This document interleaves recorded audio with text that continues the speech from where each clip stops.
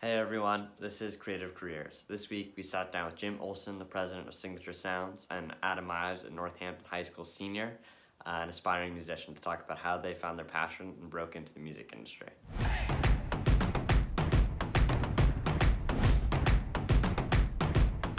My name is Jim Olsen. I'm the founder and president of Signature Sounds Recordings. We're a record label that's celebrating 25 years this year. I've also had a long career in the Pioneer Valley in radio, working at the River, WRSI, here in Northampton since 1984. And I'm also the founder of the Green River Festival, which is a big summer event that happens here in Western Mass. I was a music lover from a very young age, and I went to Ithaca College in Ithaca, New York, and discovered the college radio station there. And that started me on a path. I was a healthcare administration major at Ithaca College. I did get my degree and then proceeded never to use it one day in my life. I pursued a career in radio, which led me to the Pioneer Valley a few years later to work at WRSI. My name's Adam Ives. I'm a 17-year-old solo musician from Northampton, Mass. I do a lot of R&B and rock type music, and yeah, that's basically it. I think every musician has priorities in what they want to do musically and what they care about and what they also think is feasible as like a career, right?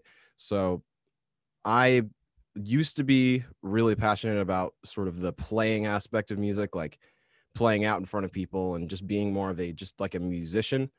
But recently I've been more passionate about producing and just more of the behind the scenes work in terms of music. And I probably would see myself doing a lot more of that as a career, working with artists, trying to make their musical ideas come to life through producing. Because for me, producing is like a whole nother instrument to learn.